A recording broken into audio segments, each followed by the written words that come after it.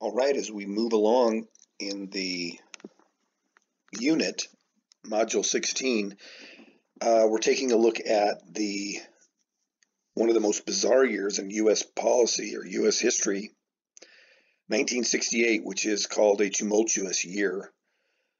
Politically,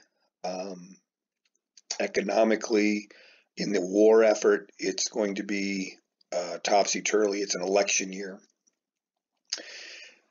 In 1967, between 70 and 80% of the country felt the war we were doing the right thing and the war was going in the right direction. 1968, that will change. The North Vietnamese and the Viet Cong, remember the Viet Cong is the insurgents in the South, make a surprise attack on South Vietnam on the Chinese New Year. They come across the border and attack 100 different outposts starting on January 30th. And they will march forward in the first 2 months, causing a ton of carnage on the Vietnamese, the South Vietnamese. They killed thousands and thousands.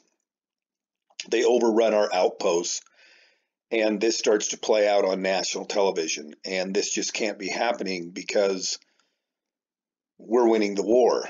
Americans have been told night after night on the nightly news that we're winning the war, that Charlie's running from us. They don't want to face us.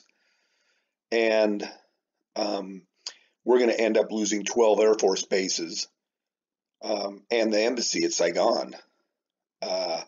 This is when the American public will say enough is enough. Now, all of these losses will be recovered, and the North Vietnamese will pay dearly. The Viet Cong will be shut down within 6 months. We will make huge advancements against them, but the damage publicly for us is going to be immense. After the Tet Offensive, the support of the war went from between 70 and 80 to below 40 or at 40. The media now was completely openly criticizing the war. The Robert McNamara, who had been the strategist that had the war of attrition, the body count, had been replaced by a guy by the name of Clark Clifford as a defense secretary. And Clifford will make some remarks that find their way leaking into the New York Times, that the war is simply unwinnable. When your defense secretary says a war you're involved in is unwinnable, it's tough to sway the public back into your corner. President Johnson's popularity went way down, way down. In March, well, just let me back up a little bit. Kennedy is now seen as a viable candidate. Robert Kennedy is John F. Kennedy's brother, and he's looked as a viable candidate to run against Johnson. But he decides that you're not going to go up against somebody in your own party. You're going to split the party. It's going to cause them to have a sense of confusion within the party. So he steps aside, and I think he would have won, or he would have definitely fractured Mr. Johnson's popularity. But a gentleman by the name of Eugene McCarthy, who was very much of an anti-war candidate from Minnesota, would take the challenge. In the early primaries of 68,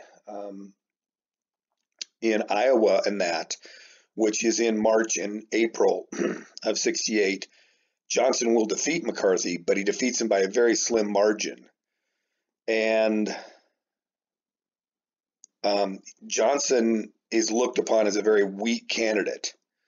And the House within the Democratic Party is very much split.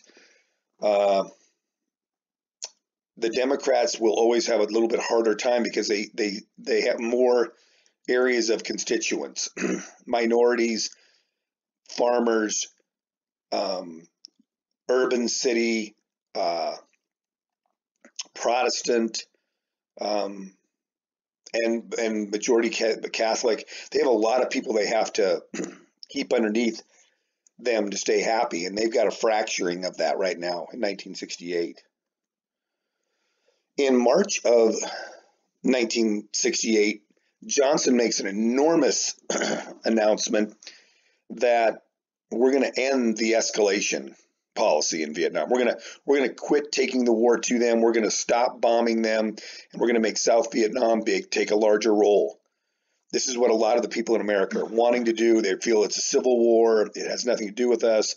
And then at the end of his announcement, he says he will not seek nor accept the nomination of president for the next term. This is very different back then than it is today. Here we are with 2.5 years left in the first term of Mr.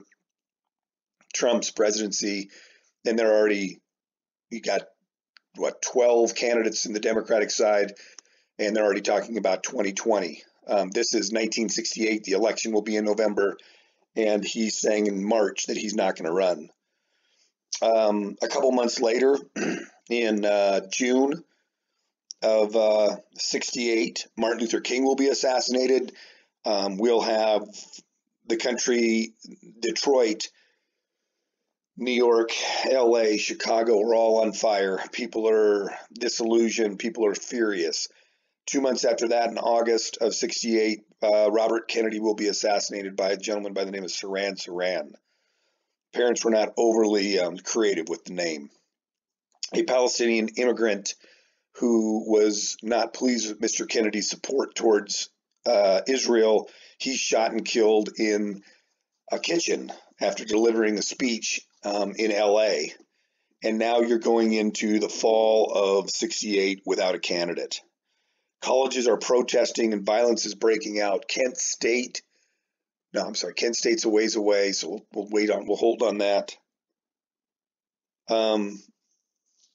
After Johnson steps down and Robert Kennedy being killed, it's totally up for grabs. So Eugene McCarthy will again still be in the race, a very, very much of a dove, very much opposed to the war, and he'll run against Johnson's vice president, Hubert Humphrey, the senator from Minnesota. Humphrey will defeat McCarthy in the primaries, and this is going to make a bunch of anti-war activists really mad and not choose to support the Democratic nominee. Did this happen the last election? Did Mrs. Clinton defeating Mr. Sanders cause some of the support for Mrs. Clinton to not be united? Did Mr. Sanders say, some of his supporters say, I'm not going to support Mrs. Clinton? Did that end up hurting the Democratic Party? I think you can make a pretty strong case that you could say that did happen. In 1968, the National Convention for the Democratic Party was in Chicago, and it was a free-for-all. Riots broke out, anti-war demonstrations broke out in the middle of the convention. It's being nationally televised. Mayor Daley brings out 12,000 police and 5,000 National Guard. It doesn't look good in the minds of the American voter. The Democratic Party looks like they're in chaos. The Republicans will choose a candidate that had run against Mr. Kennedy, Mr. Nixon, and he's been quiet now for a while. He lost in 1960 to Mr. Kennedy. He was two-time vice president for Mr. Eisenhower, and he's going to be the Republican candidate. He's looked as the safe guy, the safe bet, and he vows if he gets in the Vietnam War, he will end the Vietnam War and restore law and order back in the United States. If you can believe this, on the far right of the Democratic Party is a gentleman by the name of George Wallace. He's the governor of Alabama. He is a segregist. He is opposed to integrating blacks into the schools. And then he will run, and he'll run as a third-party candidate, and he's even going to take more votes away from the Democratic Party. Consequently, Mr. Nixon will win a pretty easily contested election in 1968, and then we're looking to get out of the war, right? Well, no, we're going to stay in it a little bit longer, and we're going to escalate things. Shocker, politician says one thing and sometimes does another. So we're going to stop there for right now, and we're going to get into the tail end of the war from 1968 until 1972, and then we get all the way out in 74, and then we'll end it.